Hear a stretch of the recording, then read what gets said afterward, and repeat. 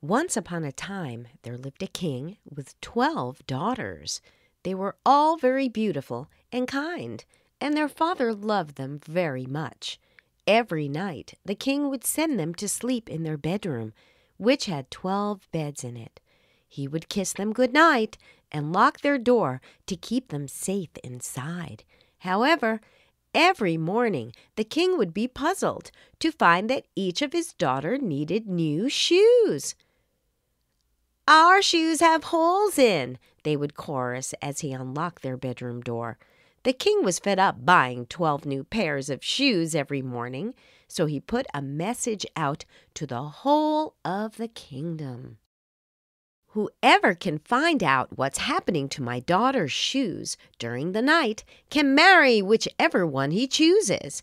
Each man who attempts this can stay in the castle for 3 nights. If, after those 3 nights, the secret hasn't been revealed, that man shall be banished into the desert." Many men lined up to take the challenge. Each man would stay in the castle for 3 nights inside the princess's bedroom. Each night, after it got dark, the men would fall into a deep sleep. No matter how hard they tried to stay awake, each morning the shoes had fresh holes. There was a poor soldier who thought himself too old and stupid to take the challenge. However, one day he was hiking near the castle and met an old hag on his path. She was very frail, so he shared his food and water with her. After she had eaten her fill, the hag said, "I would like to repay your kindness, sir. I have some advice for you. Go to the castle and accept the king's challenge. Do not drink the water they offer you, and when the clock strikes 12, put on this cloak." She handed him a broad piece of cloth made of silver, shimmering thread. "It will make you invisible to any person's eyes."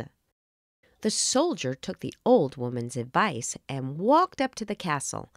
Like those who had tried before him, he was given fine clothes and hearty food. At bedtime, he was escorted to the princess's bedroom. As he laid his head down, the youngest princess brought him a goblet of water to drink. Remembering the old hag's words, he poured it carefully between the cracks in the floorboards and quickly pretended to doze off into a deep, heavy sleep. The 12 princesses soon heard him snoring and giggled to each other. Quietly, they jumped out of their own beds and dressed in their finest ball gowns, which were every color of the rainbow. They tied on their new shoes.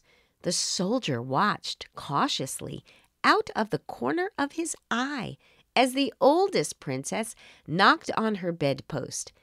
It sank into the floor to reveal a narrow trap door.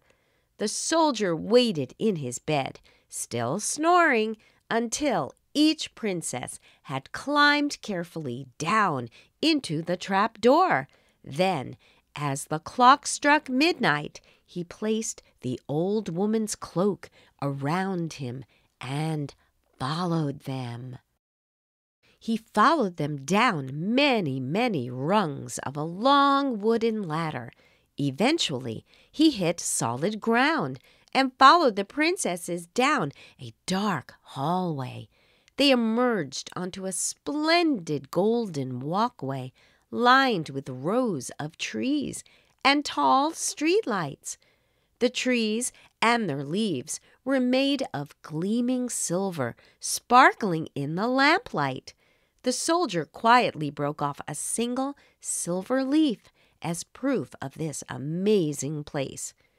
2 more walkways followed, one with trees of gold and another with trees of diamond.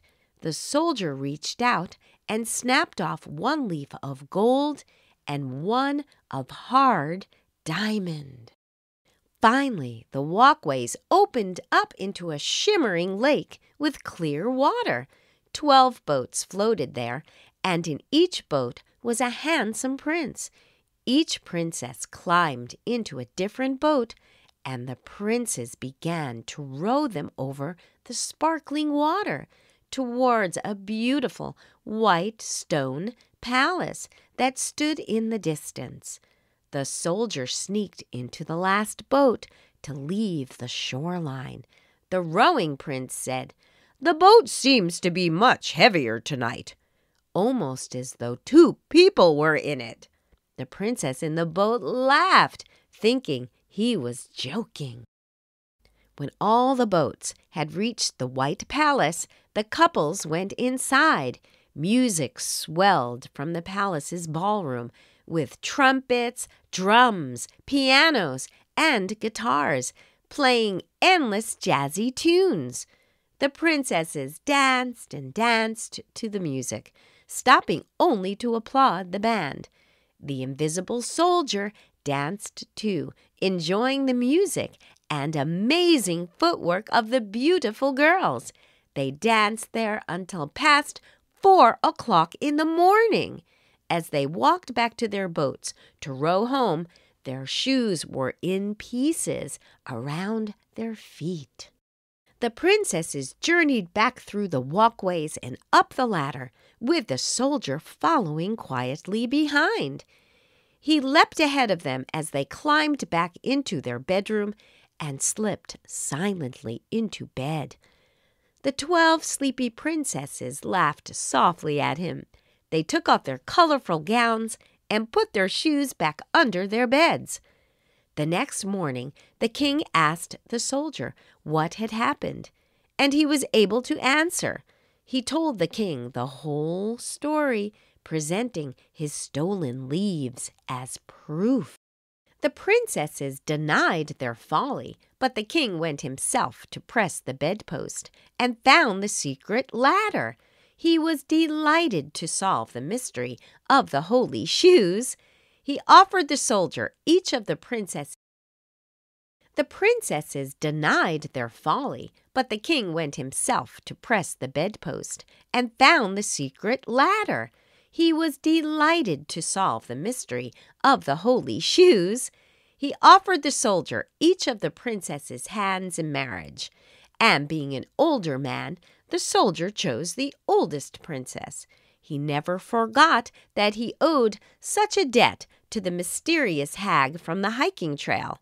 Had he not shared his food and water that day, he would not have a beautiful wife and a kingdom to rule.